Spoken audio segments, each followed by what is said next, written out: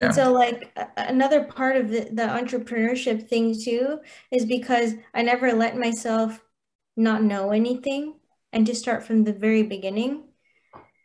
And those people who normally don't mow lawns needed to learn somewhere too, and they started from nothing, you know?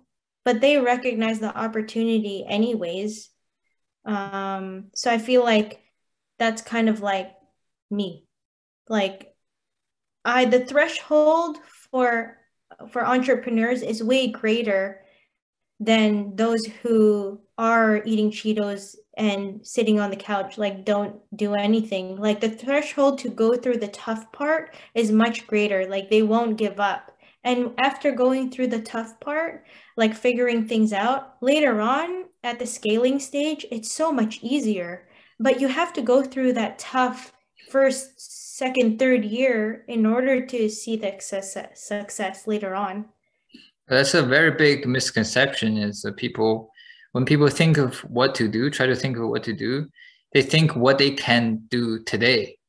So rather than thinking about what you're capable of today, think about what are you capable of learning.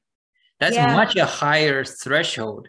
Like what you're capable today is very little. Like if you never been in a business, obviously you're not gonna know anything. But is that a business that you're capable of learning if you put in the work and time and the effort? There are actually businesses or subjects that you will never be able to learn no matter how long it takes. So don't be in Mhm. those business.